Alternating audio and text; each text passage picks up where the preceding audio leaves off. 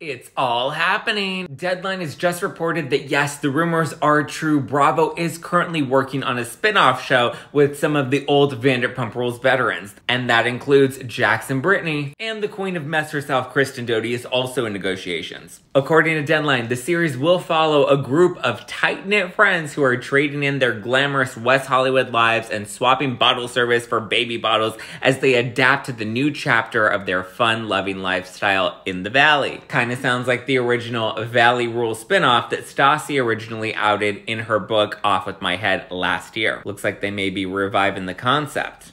Unlikely that Stassi Schroeder will be joining the show, as I spoke to her back in April and she had no interest. But she did tease that she's open to returning to reality TV at some point. Do you think you would return to reality TV? I mean, I think I have to at some point. I'm here for it. Bring back Queen Stassi. Are you excited for the new spinoff? Who do you want to see on the show? Let me know in the comments below.